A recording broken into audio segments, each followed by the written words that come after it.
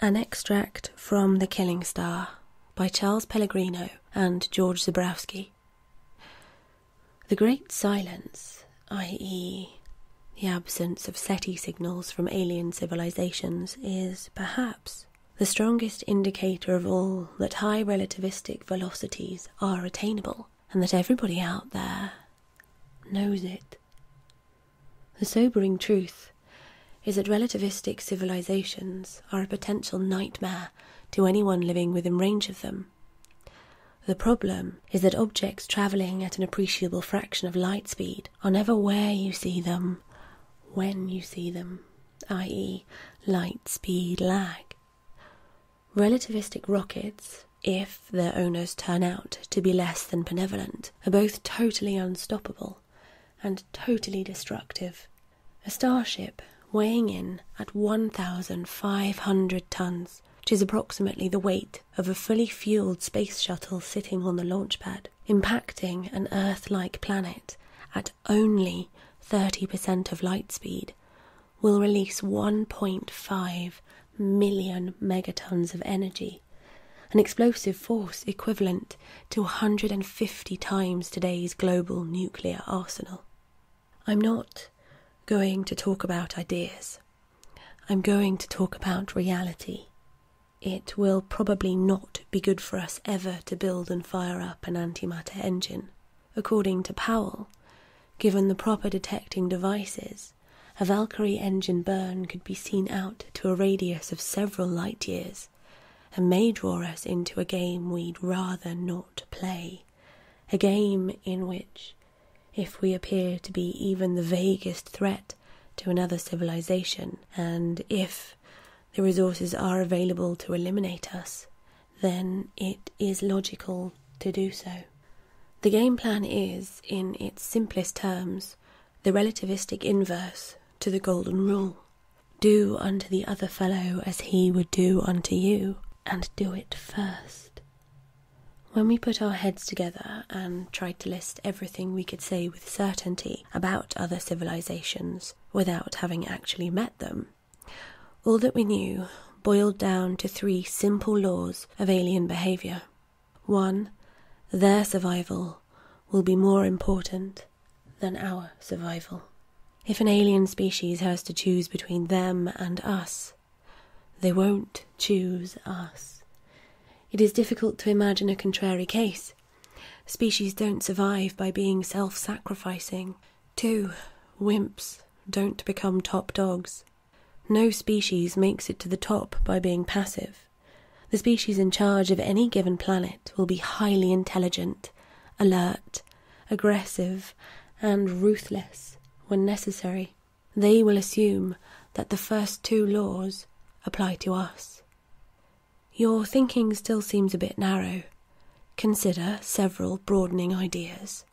Sure, relativistic bombs are powerful because the antagonist has already invested huge energies in them that can be released quickly, and they're hard to hit. But they are costly investments and necessarily reduce other activities the species could explore. For example, dispersal of the species into many small, hard-to-see targets, such as asteroids, buried civilizations, cometary nuclei, and various space habitats.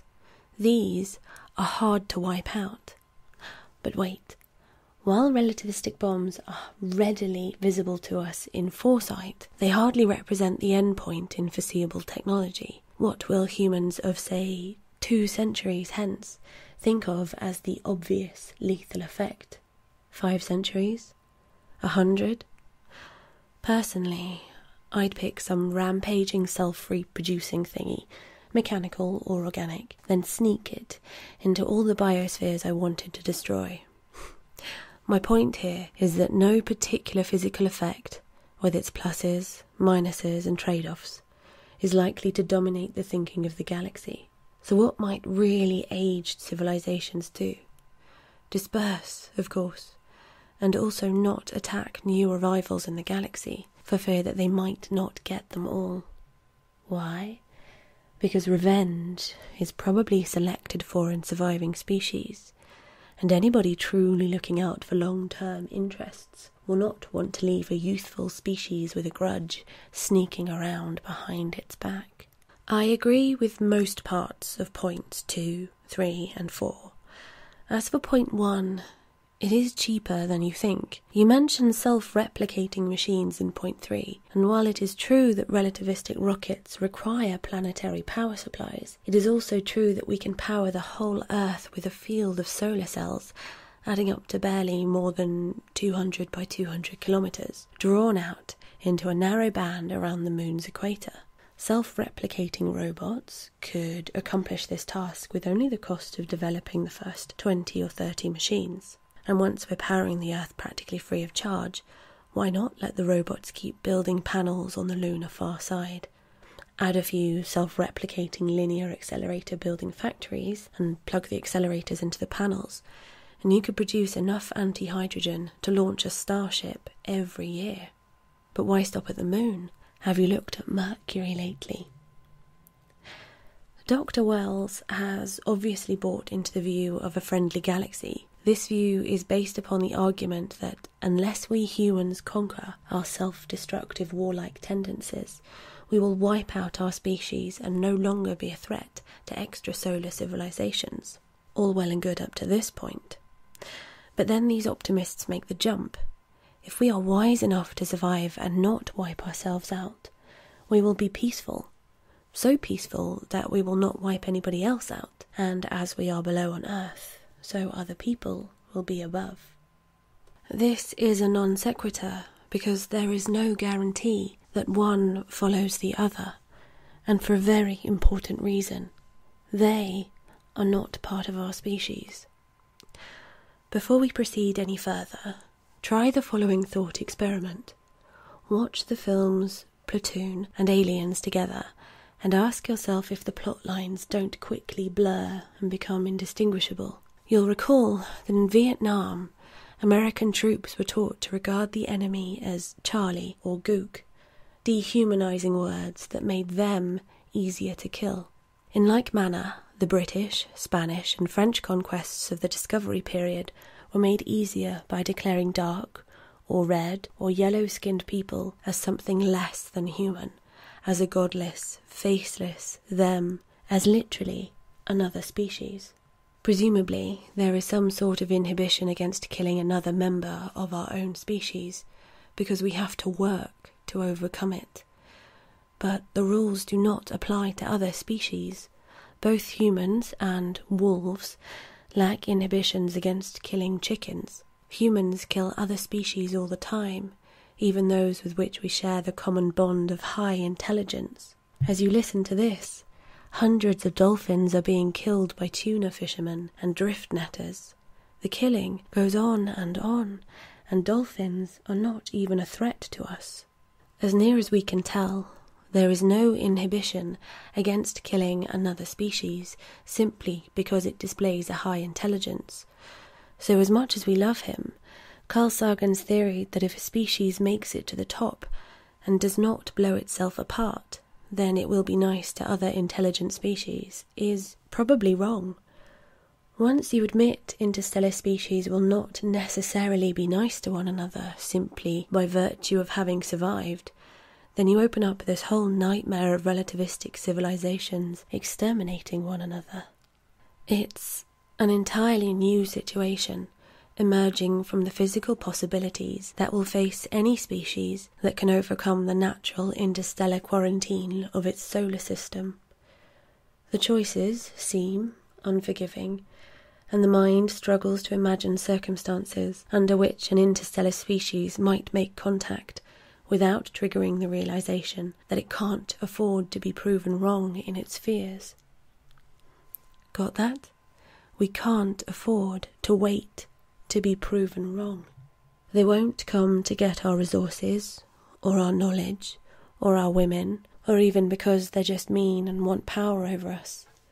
They'll come to destroy us, to ensure their survival, even if we're no apparent threat, because species death is just too much to risk, however remote the risk.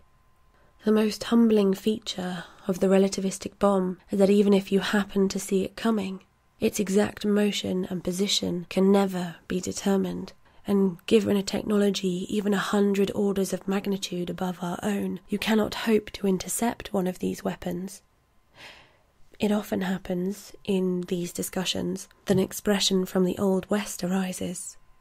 God made some men bigger and stronger than others, but Mr. Colt made all men equal.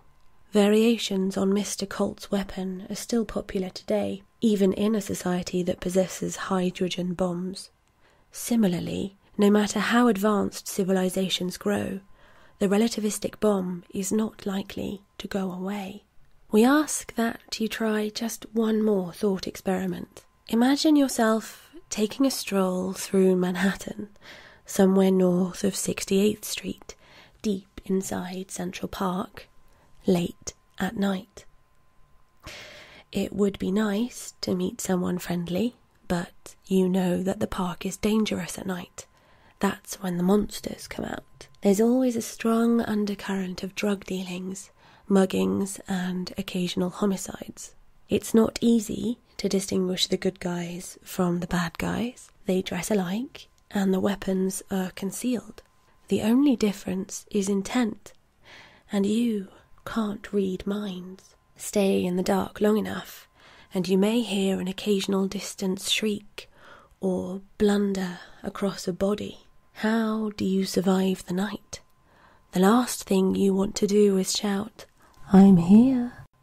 The next to last thing you want to do is reply to someone who shouts, "I'm a friend."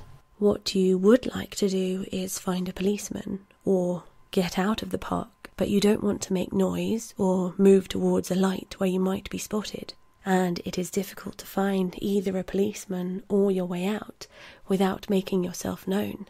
Your safest option is to hunker down and wait for daylight, then safely walk out. There are, of course, a few obvious differences between Central Park and the universe. There is no policeman, there is no way out, and the night never ends.